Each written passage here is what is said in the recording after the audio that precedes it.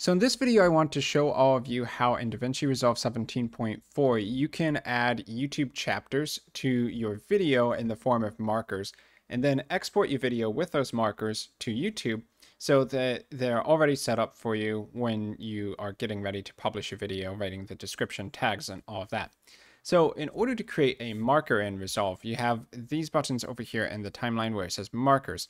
So you need to find the point in time when a new YouTube chapter should be created, and then to create a marker and set the name of that chapter.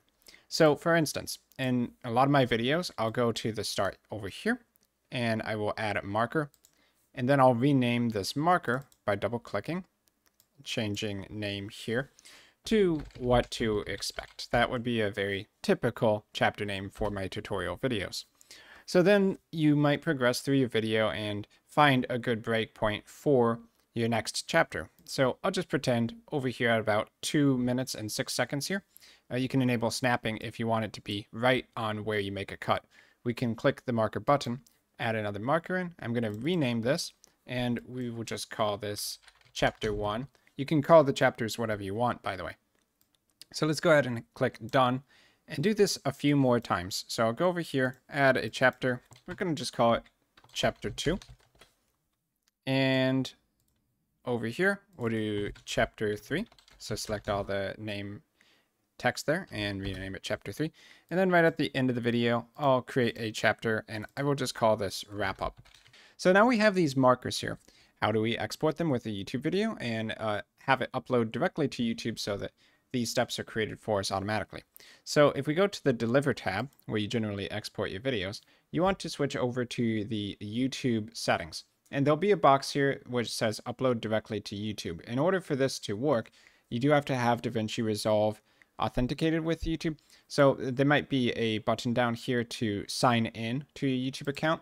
But either way, once you do that, you can upload directly to YouTube. Another way that you can sign in is to go to the DaVinci Resolve menu and then choose Preferences. And then you'll find your internet accounts down here. So sign in to publish directly to YouTube. Looks like I need to go ahead and do that for myself. So you click sign in and then you authenticate by logging in. Okay, so once you've done that, gone ahead and hit save, we'll be able to actually upload directly to YouTube when we publish our video. So here, if you'd like, you can set a title for your video. I'll just call this test for right now. And the description I'll leave blank. We don't care about that. But what we do want is chapters from markers. So I'm going to click that.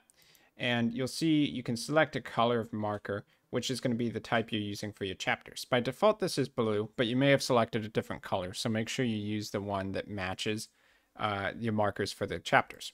And visibility, I recommend you set this to private by default. When you actually go into your YouTube interface, you can add things like tags or monetization, whatever you need for your video. Obviously here, where it's just uploading, you have very few options. So I would always edit later on the YouTube Studio.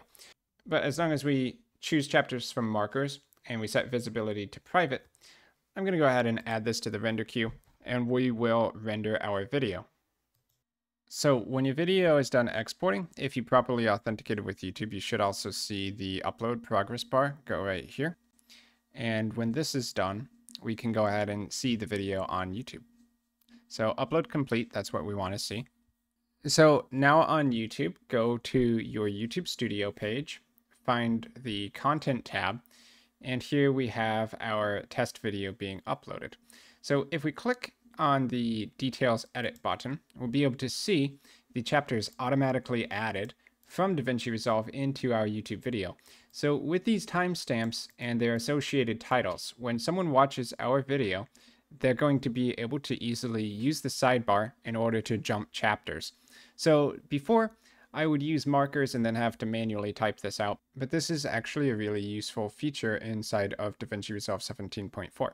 So now when we watch our video on YouTube, you can see these different chapter markers. So if I click over here, we can see this is on chapter 1. I can click here and expand the chapter selection menu.